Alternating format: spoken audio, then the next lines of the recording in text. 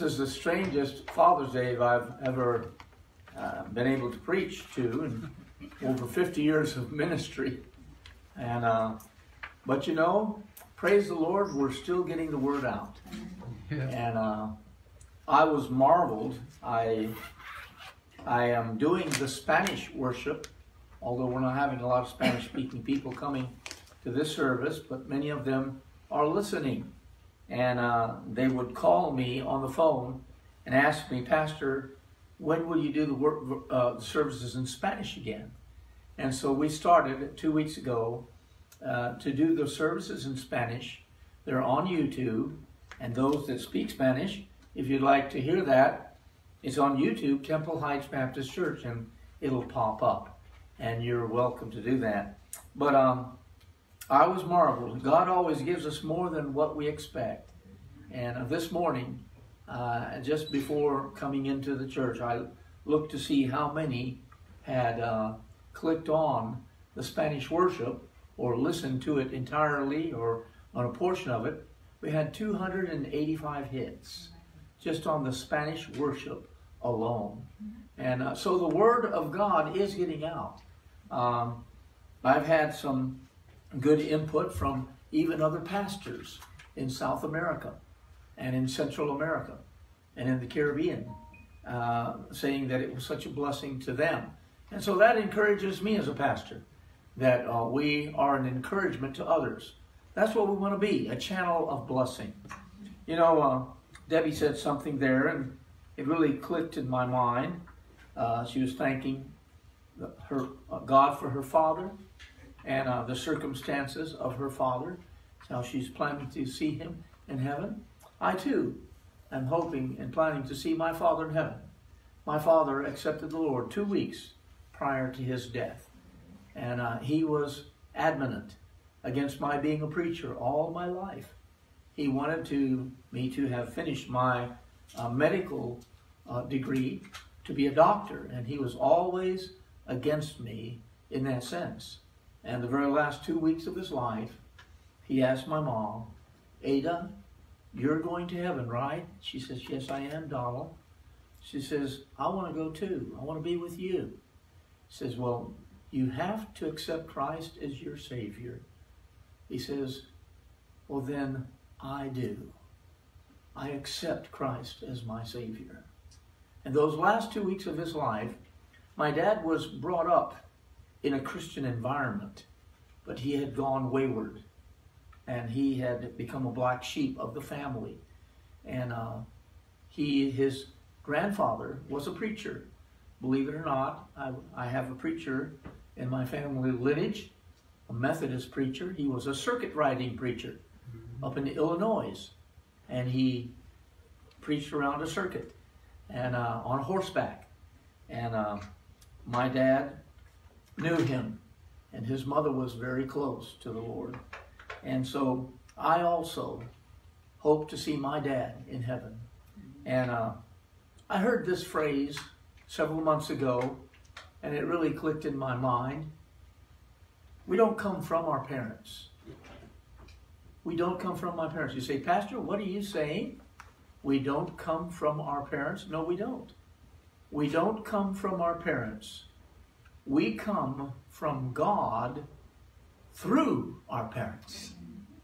Each one of us that is born of the Spirit, you are chosen by God before the foundation of the earth, the Bible tells us. And He has chosen you, and you are His lineage. You are chosen with a divine purpose to fulfill. And so every child of God, you come not from your parents, you come from God through your parents. And just let that sink in. That really, really was a blessing to me when I really thought of that. We're so thankful this morning that we have visitors. Amen. In spite of the day, we've got visitors today, and we have some for the very first time. And we're thankful for you here that are here for the first time, and one second-time visit, right? Second time. And we have some visitors here also. This is your second time, right? Yeah, he's from Colombia. Colombia. Ray Zachar is in Orlando playing and stay with me for like a month. This is his second time. That's my sister. Right? And your sister, she's been here before. Yeah. And so we're happy to have you. What a blessing that in spite of the situation, we have visitors today. At this moment, I want to honor the fathers present. This is Father's Day, and I asked Ruben Aramis, our pastor that we help in the Philippines, if they have Father's Day there, and he said yes, they do. And I asked also Everaldo Hernandez about Cuba. Do they celebrate Father's Day there? And they said yes, they do. And so it seems like it's an international day, Father's Day. And so we want to honor those that are here with us also. Would the fathers that are here please stand up? If you're a father, would you stand up? Amen. 1, 2, 3, 4, 5. And myself, 6. At least we've got 6 here. Many are watching from home. Let's give each and every one of them applause. Amen. I'm going to have a prayer over the fathers right now. I wish I could give you each a new car, but my budget doesn't allow for that, all right? My budget doesn't allow for that. But at least I can give you a prayer from my heart. And so I raise you up in prayer. Heavenly Father, we thank you for these fathers here present and grandfathers. Father, you are the Father of excellence, and all of the characteristics that we need to have to be good fathers, we find in you, and we read from the Holy Scriptures. Lord, we ask your blessings on these fathers here present. We pray that this service and the message that is going to come in just a few minutes, it will be an exhortation to them. We pray that those that are watching online, may they be uplifted also. May their faith be increased as fathers. Maybe there's some that are going through difficult circumstances, either physical or economical now with the virus on the way. Maybe some have lost their jobs, and Lord, we don't know the situations, but we ask that you would undergird and lift them up, give them strength beyond their own comprehension. Father, bless each and every one here. May they enjoy this day with their loved ones. And we ask it in Jesus' precious name. Amen. Amen. I'd like you to open your Bibles with me, please, if you have your Bibles handy. I normally been preaching through the Bible in our Bible readings. And we encourage each and every one, continue with the Bible readings. We will get back to that on Wednesday and the following Sunday. But today, being of the special occasion, I wanted to have a special message directed to the family and the fathers. Amen? And so if you would open your Bibles to Genesis chapter 18, please. Genesis chapter 18, verses 17 through 19. God is speaking in these verses, and he's speaking of his special son, Abraham. Now we know that Abraham means father of many nations. So very pertinent for the message today, Abraham. And he says here in Genesis chapter 18, verses 17 through 19. And the Lord said, now in Spanish it says, and Jehovah said. I like that. Amen? And it says here, and the Lord said, shall I hide from Abraham that thing which I do? Now, What is he referring here? Well, we know that Abraham had a nephew of Lot who had gone astray and was living in Sodom and Gomorrah. And God's plan was to destroy those cities of immorality and wickedness. And so God is saying here that he's going to reveal this thing to his son Abraham. And then he says in verse 18, if you read Genesis 18:18, seeing that Abraham shall surely become a great and mighty nation, and all the nations of the earth shall be blessed in him. For I know him, that he will command his children and his household after him, and they shall keep the way of the Lord to do justice and judgment, that the Lord may bring upon Abraham that which he hath spoken of him. Let's have a word of prayer at this moment. Lord, I ask your blessings afresh upon me as I proclaim your word and the message from the holy living word. We know that the Bible, the word of God, gives life. And I pray that today, those that are listening here in the auditorium and those that are afar listening on the internet, I pray that they will be touched and drawn closer to you.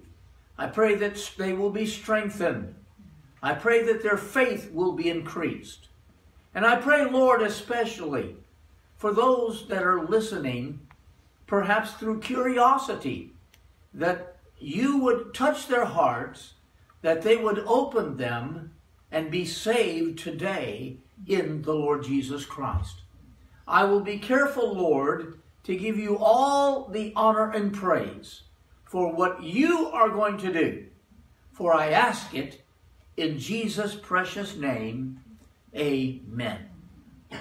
I've entitled this message, A Victorious Family.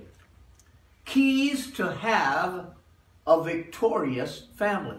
I thought that was a very pertinent title and message for today on Father's Day, being that the family is being attacked today more than ever before. The sanctity of the home is not what it used to be. Young people in general, are not seeking God. I praise the Lord that in our church, even though we are a small church, God has blessed us with young people. But there are many churches of friends that I have in the ministry that have small churches like us, and they don't have any young people. Because in general, young people, instead of coming to church, they're dropping out of church. Divorce rates have increased, even among Christians, to be even equal to those that are non-Christians. Did you know that? And marriage is a thing of the past.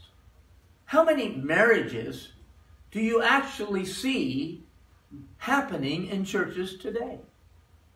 Even in larger churches than us, we don't see that many marriages. I think I performed last year, both in the services here in the church and outside of the church that I was invited to perform marriages.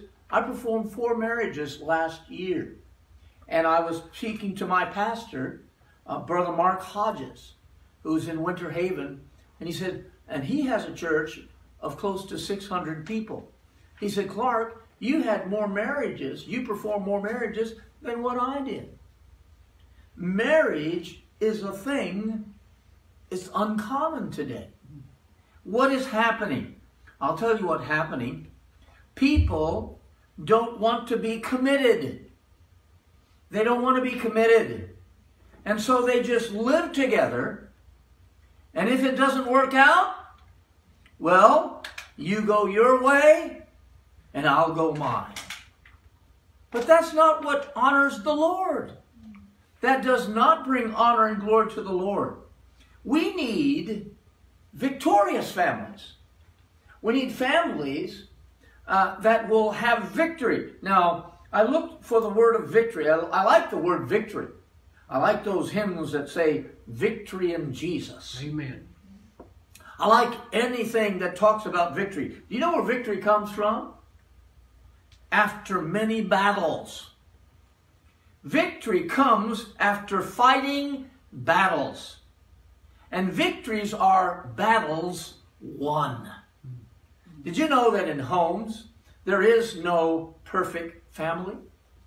And even among Christians, there are a lot of things that we need to work at. Amen? And so there's battles. There's emotional battles. There are confrontational battles. There are battles in character, difference in character, economical battles. Did you know one of the biggest reasons for divorce today is economics? Economics. And we find that people break up because of things like that. Victories. Fighting battles, victories won. It's not easy to have a victorious family.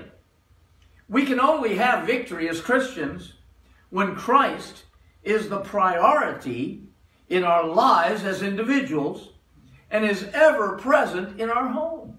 Amen? There needs to be prayer in the home. As husband and wife, we need to pray together. Our children need to see us pray. Our grandchildren need to see us hold the Bible and read it. We need to show forth and lead the way so that our young people can see and taste what a victorious family is all about.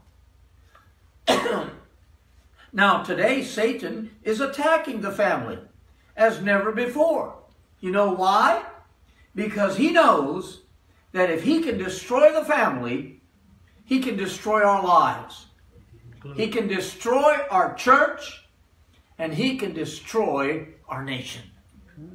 And so everything begins with the family. I have said it before in previous messages, and I'm going to say it again. The way that we can get victory in our nation is right here in the local church. If we can get the church right and people can live victorious lives as families in the church, we will see victory come in our nation. Amen? Amen. We will see that. Now, I'm going to give you 4 points, and I'm going to stick to those 4. I know that probably you can think of some other points, but I'm going to give you the points that the Lord put in my heart. That these are the keys to have a victorious family. Keys to have a victorious family. Number 1, as parents, we have to make the Lord our priority. We as parents have to choose and proclaim that we are going to serve Him. You have to proclaim it. You have to proclaim it. And we find this very clearly mentioned, and if you'll look in your Bibles, please, in the book of Joshua, chapter 24. Joshua was the second leader of Israel after Moses, and he led the children of Israel into the promised land to claim the promised land. And the book of Joshua, the theme is victory. I like anything that talks about victory. Amen? And if you read the book of Joshua, you'll see that they had a lot of battles. But we have victory after the battles are won. And the same thing in our homes.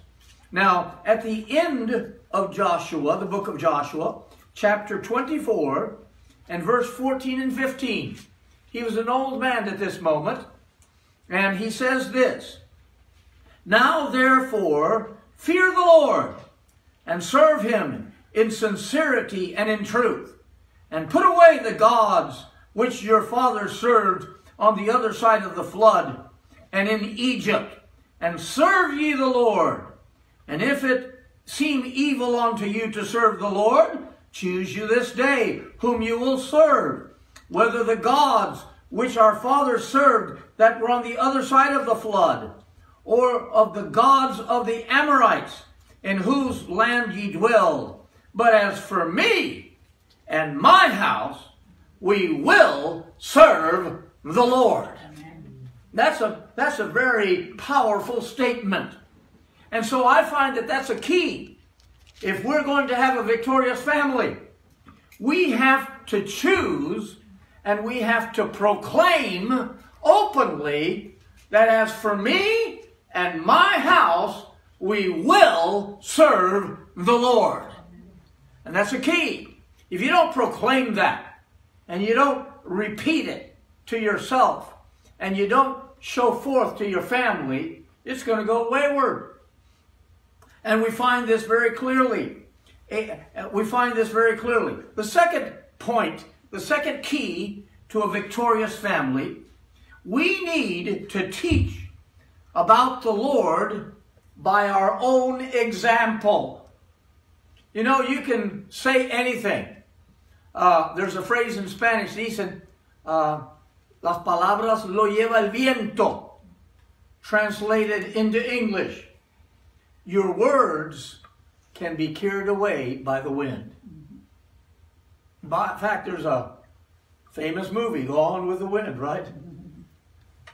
He says, your words can be carried away by the wind. But you know what? Don't just teach by words, teach by example. Teach your children by example. Teach your grandchildren by example. I was talking to one of my grandchildren the other day, and he told me this, and it really brought me to tears. One of my grandchildren came to me and says, People, they call me People. People, in all this world, you're the person that I look up most to of anyone. I said, well, what about your dad? He says, my dad's all right. He says, but I look up to you. And that floored me. That floored me. I did not know the weight that I was carrying in that grandchild that came and said that to me. And you here, look, we need to set the example. They're watching us. They're seeing how we're going to work out in situations, difficult situations. They're going to see how you react to the circumstances adverse around you. And this is why God chose Abraham. And he told him secrets. In fact, Abraham is one of the few people in the Bible that God called a friend. Did you know that? There's very few people that have reached that state of attainment in their life. Abraham was called a friend of God. And in Genesis 18, the portion that we read before, I want to draw your attention there again. Abraham, in chapter 18 of Genesis, Genesis 18, verses 18 and 19. Seeing that Abraham shall surely become a great and mighty nation, and that all the nations of the earth shall be blessed in him. For I know him, that he will command his children and his household after him. Does God know you? That you will be faithful to him? Like he did Abraham? And notice what else it says there. And they shall keep the way of the Lord, to do justice and judgment, that the Lord may bring upon Abraham that which he hath spoken of him. That through Abraham was to come the Lord Jesus Christ, the Savior of the world. Amen? I don't know about you, but I want to be a blessing. I want to be a channel of blessing. And so I have to decide that I'm going to live the Lord and his precepts by example. Amen? By example. Number 3, the third key that I think we need to take in mind to have a victorious family. Victorious families are where God is honored. And each member in the family is important. Our children and our grandchildren need to see God, that God is honored. And they need to feel that each person is important. Did you know that it's a shame that in some families, maybe one child is sort of pampered more than the others? Maybe in some families, the other children might see that a certain person is preferred over others. That should not be. That should not be. The Bible says that each child is an inheritance from the Lord. And we should treat them as such. They are special. I have 2 daughters, and I love them both dearly. In fact, I've got 3 daughters now, because now I've taken on my stepdaughter. I consider her my daughter also. And I've got a son. I have a stepson through my wife also. So instead of 2 children now, I have 4 children. Each one is different. They're not the same. But they're all important. Amen. And we need to realize that. We need to realize that they are important. We need to make them feel important. We need to make them feel important. We need to show them that they were fearfully and wonderfully made by God. Amen? And so, in victorious families, they need to see that God is honored. I'd like to bring your attention to Psalms 127. Psalms 127, verses 3 through 5. Psalms 127, verses 3 through 5.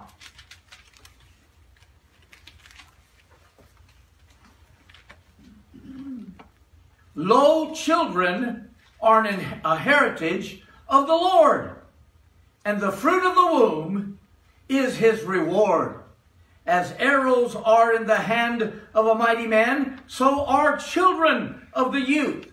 Happy, or another word for happy is blessed. Blessed is the man that has his quiver full of them. They shall not be ashamed, as they shall speak with the enemy in the gate. And I love the verse 3. When I saw this for the first time, that children are an inheritance of the Lord. Your greatest possession is not your house. Your greatest possession is not that new car or your bank account. Your greatest possession is, first of all, your salvation in the Lord, and secondly, your family, your children. They are an inheritance of the Lord. Amen? And so we need to treat them as such. And in chapter 128, Psalms 128, verses 1 through 4, blessed is everyone that feareth the Lord. Feareth the Lord means that reverence the Lord, that worships the Lord, that honors the Lord. Amen? Blessed is everyone that feareth the Lord, that walketh in his ways. For thou shalt eat the labor of thine hands. Happy shalt thou be, and it shall be well with thee. Thy wife shall be a fruitful vine at the sides of thine house. Thy children like olive plants round about thy table. Behold, that thus shall the man be blessed with that feareth the Lord. And jump down to verse 6. I love verse 6 here. The first part. Yea, thou shalt see thy children's children. You know, I think about this, and I think about Ed Siegler. He's got perhaps one of the largest families here in our church, 8 children. Doesn't have one grandchild left yet. And he's always saying, oh, preacher, pray for me. I want to see a grandchild. I want to see several children. I said, they'll come. And when they come, they'll come in clusters. Amen? They'll come in clusters. And the Bible says, yea, thou shalt see thy children's children. And so if you're watching now, brother, look to the future. You're going to be blessed. Amen. God is going to give you those grandchildren. An inheritance of the Lord are our children. What a blessing. So the first three keys that I brought out, before I bring the last one, the first three keys of a victorious family, you have to proclaim and you have to make the decision. As for me and my house, we will serve the Lord. We as parents need to make that declaration. Second, to have a victorious family, we need to teach not in word only, but by example. Your children need to see in you as a father and a mother that you honor the Lord by example, like Abraham did. God knew that he could trust Abraham because he would teach his children the ways of the Lord. Number three, victorious families are those where God is honored openly, and each member of the family is important. Everybody's important. Amen? Each one is important. And last but not least, a victorious family. A victorious family is one that every member in the family builds each other up. You build each other up. Amen? You know, I've heard in times past, I'm from Latin America. As many know, I'm half Puerto Rican. And in times past, I've heard from people that weren't necessarily Christians, but he says, ay, este hombre. Oh my goodness, this man. Why did I marry this man? I tell you what, you married him because you loved him, first of all. I hope you did, amen? And, ay, mire para allá. Que estúpido. I think you got that, right? And sometimes they'll even say that in front of their kids. Tu papá es un estúpido. No, ever say that. Don't ever say that. Don't ever degrade your husband. Don't ever degrade your wife in front of your kids. Build them up. Honey, that meal was phenomenal. Amen? Thank you for that meal. Or if your husband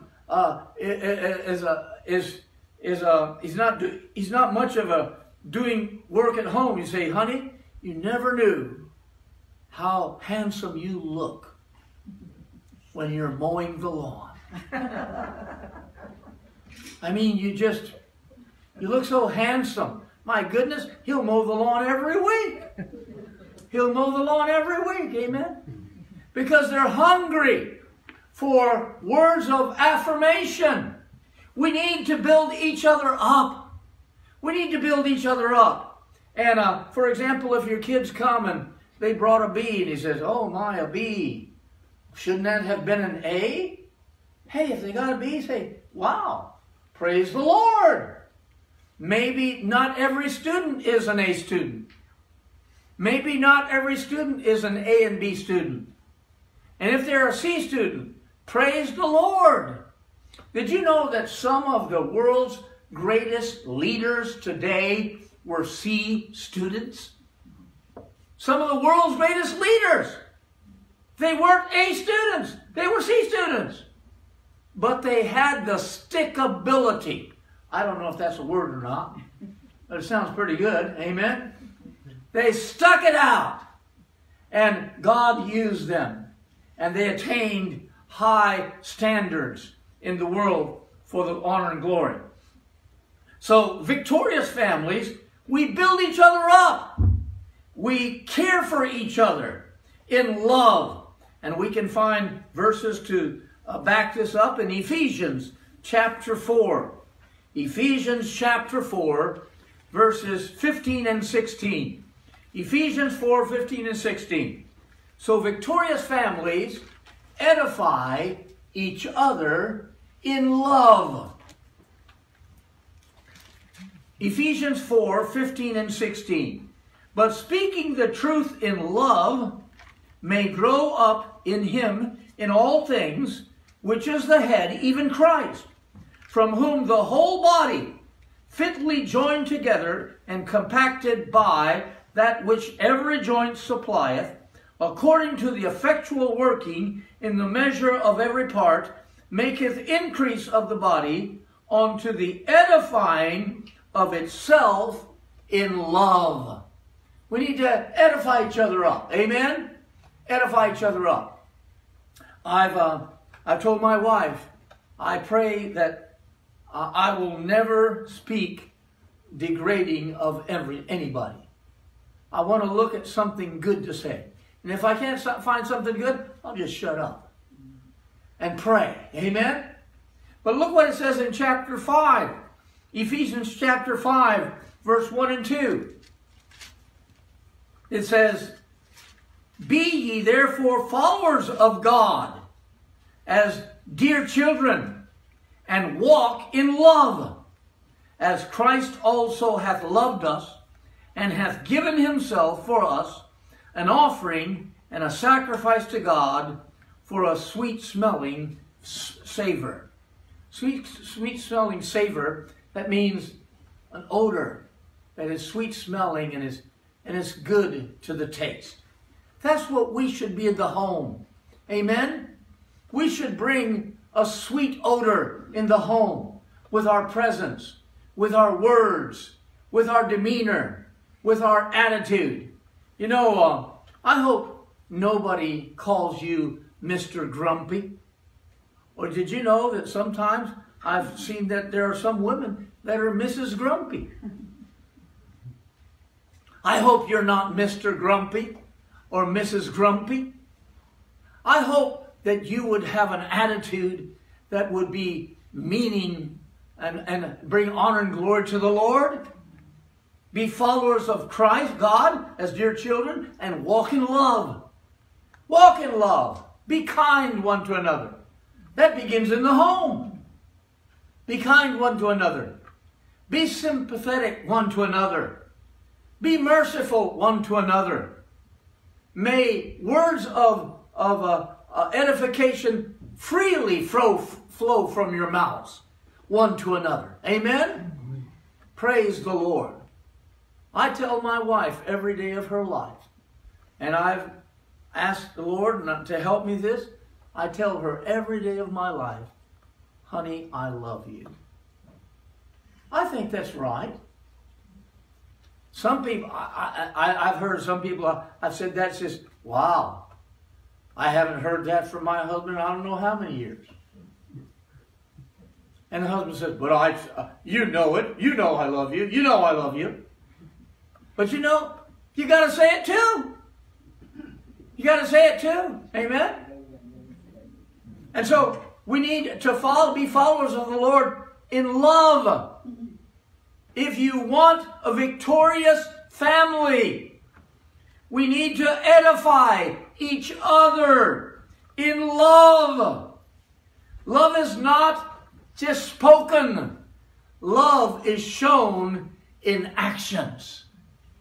Amen? I'll come up to my wife all the time. I say, honey, can I help you with something? She says, no, I'll do it. I'll wash the dishes. I said, let me wash the dishes.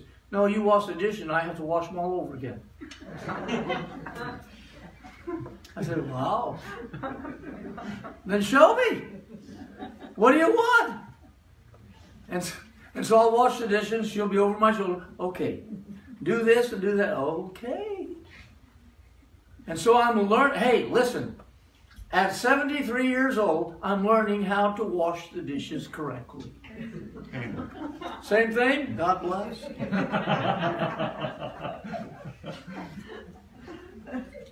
But you know what? It's good that we can come up to our wives. Honey, how can I help you? And even if she says, just sit there and watch me. All right, I'll sit here and watch you. But I'm willing to do whatever. Amen? A victorious family edifies each other in love. I'm going to go through the 4 points.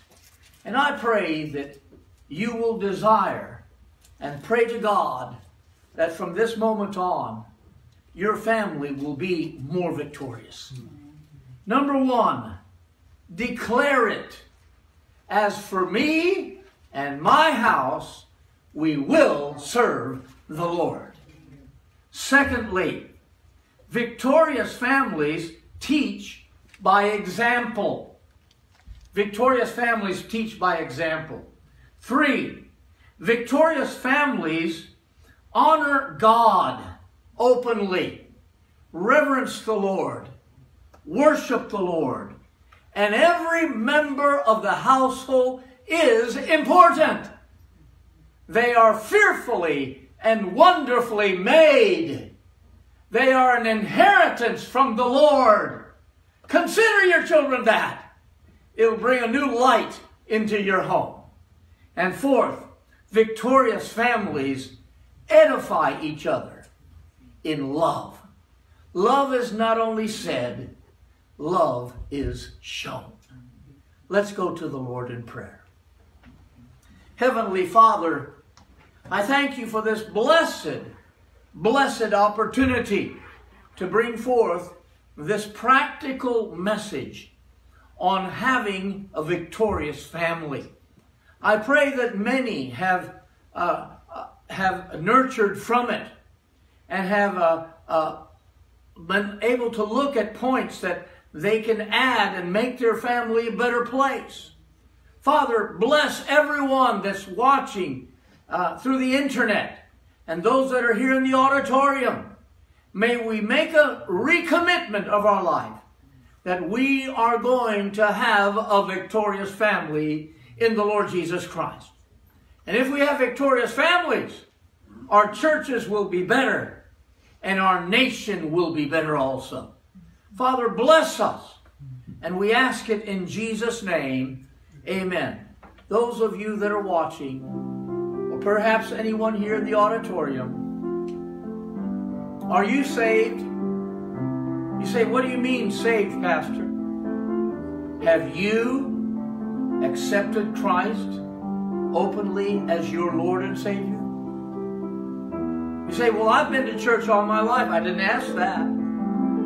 I asked if you know the Lord personally. If not, would you let me lead you in a prayer right now? Would you let me? Would you pray with me? Lord Jesus, I need you. I've botched up my life, living it my way. And from this moment on, I want you to sit on the throne of my heart. And from this moment on, I call you to be my Lord and my Savior. Cleanse me from my sins. Help me to walk in thy ways. In Jesus' name I pray.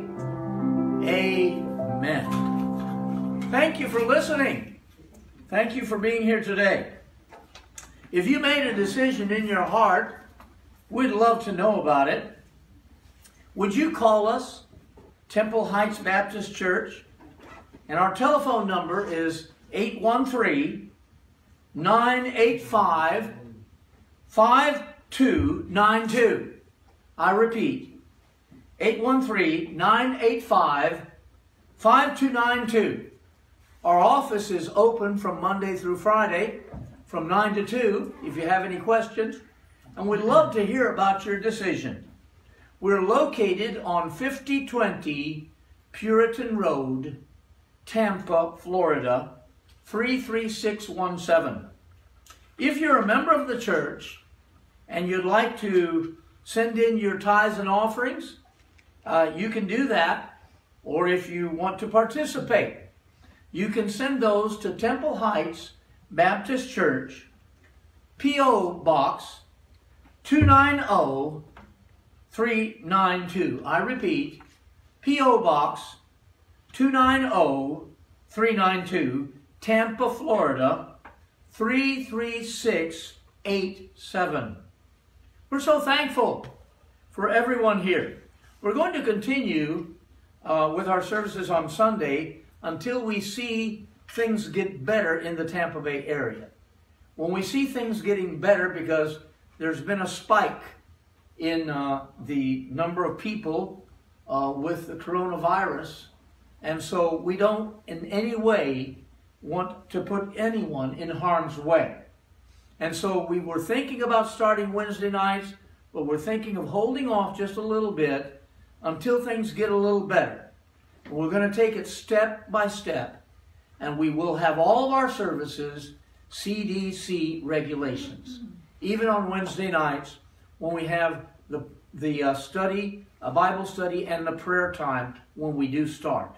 We'll let you know about that. And look for us on Facebook, and look for us on YouTube, Temple Heights Baptist Church. God bless you. Thank you for coming. I'm so glad I'm part of the family of God. I've been washed in the fountain, cleansed by His blood. Join ears with Jesus as we travel this song. For I'm part of the family of God. Stay in victory in Jesus. Amen.